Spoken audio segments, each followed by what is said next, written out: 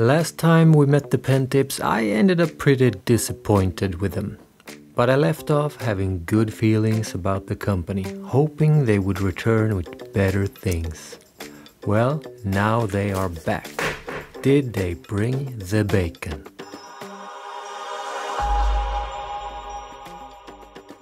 I want to give a shout out to my psychic man Daniel.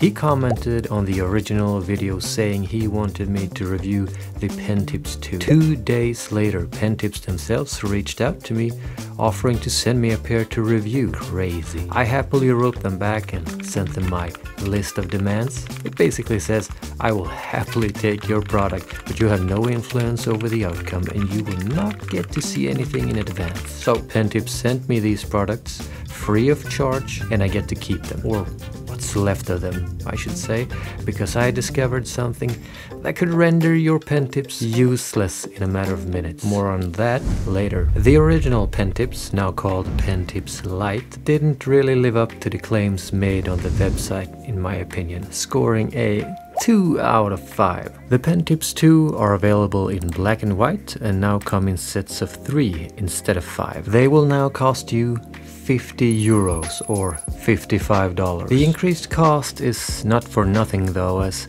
they now address one of my biggest gripes with the original PenTips or PenTips Lite. They are no longer just a little condom for your tip. They are now a whole new knob.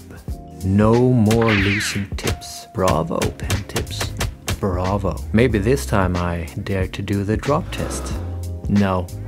Still not enough subscribers. They also did some clever thinking with the box itself. It is now a plastic, hard to open hard case with slots for your tips. You can place your Apple tip neatly inside it and then play maracas when it comes loose, which is every time you touch the case. Oh yeah, and this can happen. Just press it back.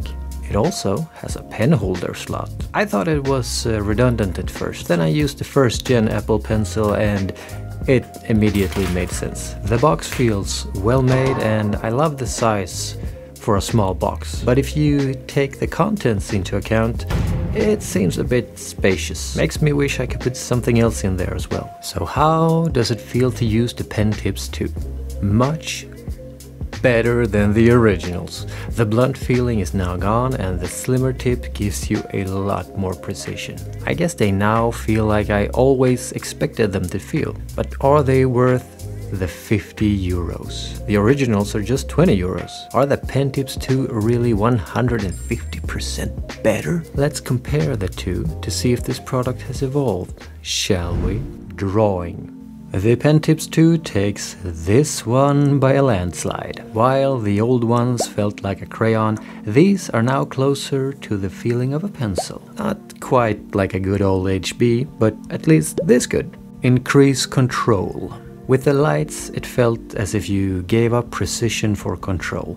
Now what I mean by that is that the thick tip obstructed the view, so I couldn't really see what the tip was up to, but at the same time it gave me added friction on a bare screen. With the sharp tip of the second gen, we now get friction and precision. Reduce clacking. Unfortunately for the old ones, this was my favorite feature. Fortunately for the new ones, this is no longer the case. Sort of fortunate.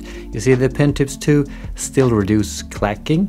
Kind of. It's more of a change in sound than a decrease. Compared to the lights, it's a big difference. Listen to this. Piece of shit.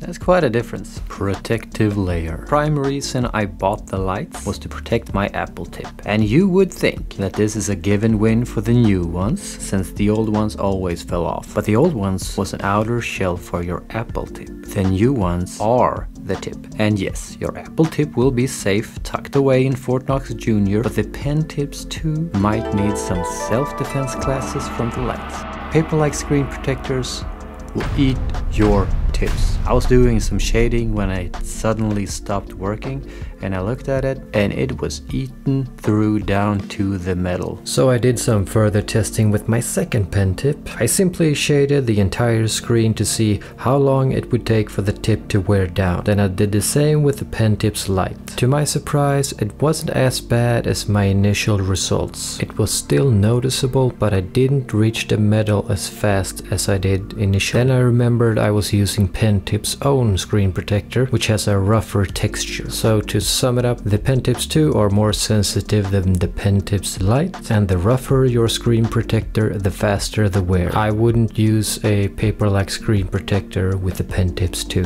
which is kind of bad news if you already have a screen protector on. If only there was a removable one. Now PenTips have probably noticed this because now they have a hard and a soft version. The ones I have are now known as the soft version. If the hard ones are anything like the originals, they might hold up well, but they are made more for people who write than draw, so I would still be hesitant to use them with a paper-like screen protector. Side note, if you bought the PenTips 2 before there were two versions, PenTips offer you a 50% discount on the hard ones. Value. Ah, the value. The lights really got whooped by the Apple Tips replacement pack in this category. Thanks to some subjective math, they ended up 17,000% more expensive than an Apple Tips replacement pack. If I were to make a similar calculation with the PenTips 2, they would probably be even worse. They cost more and you only get 3 tips. But value is not just about the money. The PenTips 2 now offer something that the old ones simply did not.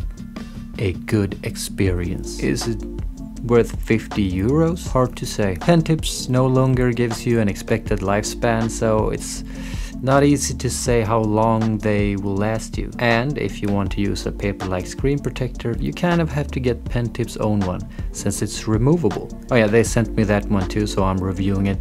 Link in the description when I'm done testing it out. You know what? You can also subscribe and press the notification icon to be notified of new videos. Last time it was pretty easy to give a recommendation. The lights achieved a 2 out of 5, and if you were hoping for anything else than one of those two, I didn't recommend the PenTips. Let's tally up the score for the 2s. They are now nice to draw with on a bare screen. They increase control, they slightly reduce clacking, like half a point.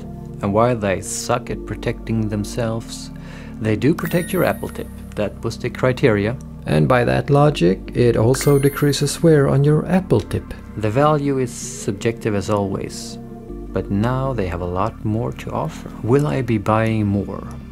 Well, for me, it will come down to how long will my remaining tip last. Time will tell. Now, if you want to see how long they last for you, feel free to use the link in the description to get 5% off. I ended the last video complimenting the PenTips team, hoping they would release a product that was useful for me. And that worked! So this time, I'm hoping for an alien abduction. I always wanted to see space. Until next time.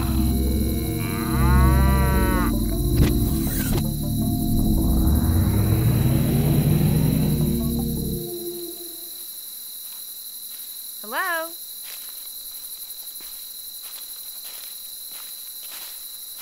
Hello?